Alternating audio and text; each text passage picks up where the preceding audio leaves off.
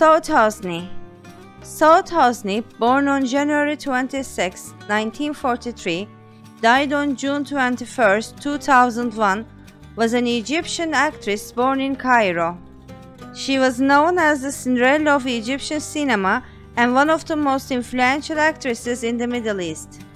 She ascended to stardom at the end of 1950s, performing in more than 83 films between 1959 and 1991. A majority of her films were shot in the 1960s and 1970s. Her final screen appearance was in the 1991 film The Shepherd and the Woman, directed by her ex-husband Ali Badrakan. Soad Muhammad Kamal Hosny was born in Bulak, Cairo, one of three sisters born to Muhammad Hosny and his wife Jawahara. Her career in show business began at just 6 years old as a singer for Papa Shara, a popular Egyptian children's radio program.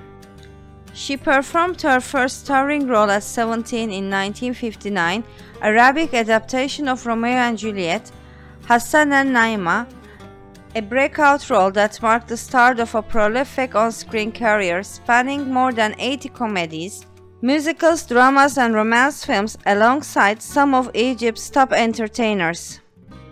Dubbed the Egyptian Cinderella, Hosny helped redefine 1960s popular culture in Egypt by juxtaposing refined glamour and rebellious independence.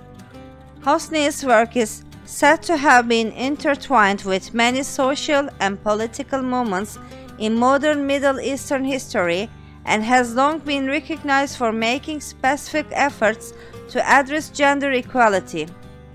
Her acting, singing, and dancing transcended genre barriers as she delivered nuanced performances in roles ranging from ingenue to bold revolutionary in some of Egypt's most iconic films over more than 3 decades. Today, the young and daring characters that Hosny portrayed in films remain a source of inspiration for some of Egypt's contemporary young feminist activists.